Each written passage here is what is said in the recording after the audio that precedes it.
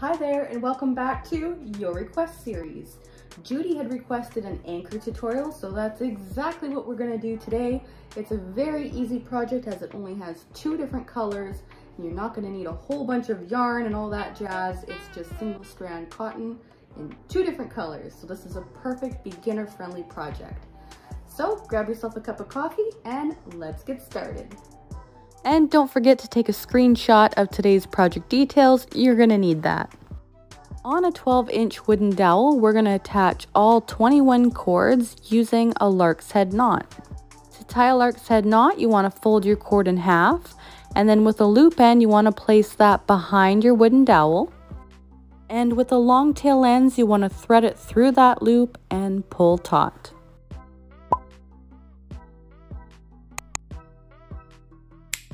Okay, so to read our grid pattern, each square represents a vertical double half hitch knot in that corresponding color, and we start working from the left and go all the way to the right.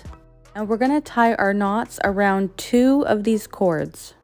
So grab a long strand of our working cord, and we're going to place it behind the first 2 sets of cords, and we're going to tie our first vertical double half hitch knot.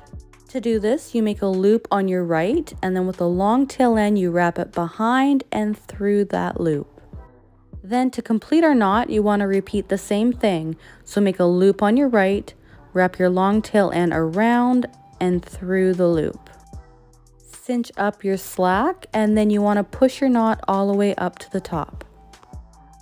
Since your first knot always looks a little bit different than the rest of them, let's go ahead and do the second one together as well.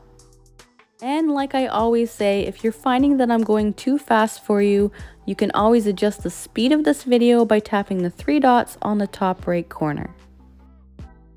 Alright, so I'm going to go ahead and skip to the end of this row, and then I'll show you what to do for row 2. Alright, so for your second row, we're going to work back in the opposite direction. Taking the same working cord that you were using, you want to bring that behind your last set of 2 cords. And this time we're going to make a loop on our left, wrap our tail end around and through the loop, and repeat one more time. So essentially it's the exact same thing but in reverse.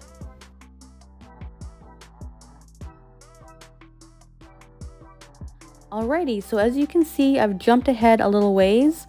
I've zigzagged my way all the way down right to where we need to switch out to a new color. Grab your long strand of new blue working cord, and we're going to attach it right next to our previous knot. And don't worry about our old working cord, you want to lay that flat and just ignore it. Grab your blue cord and you want to attach it just like we did at the very start of this project. Also, if you ever run out of length of your cord, this is the exact same way we're going to attach a new piece. So slide your knot up to the top and carry on with your next blue knots. Now what we need to do is switch back to our white cord. So to do this, you want to leave your blue working cord down and just ignore it like we did with the white. And then you want to lift up all your filler cords.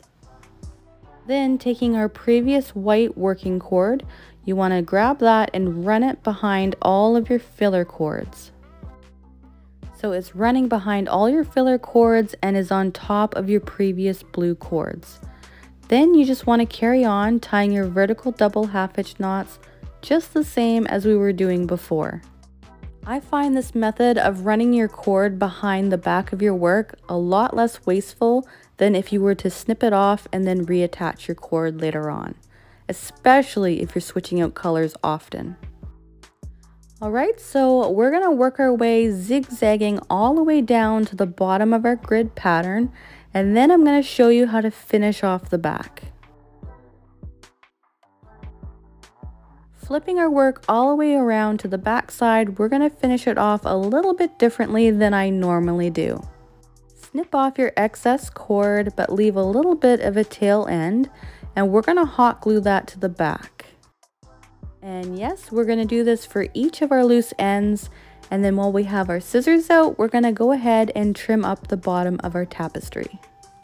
Thanks so much for spending time with me today, and if you have a pattern request, feel free to drop it in the comments below and I'll see what I can do.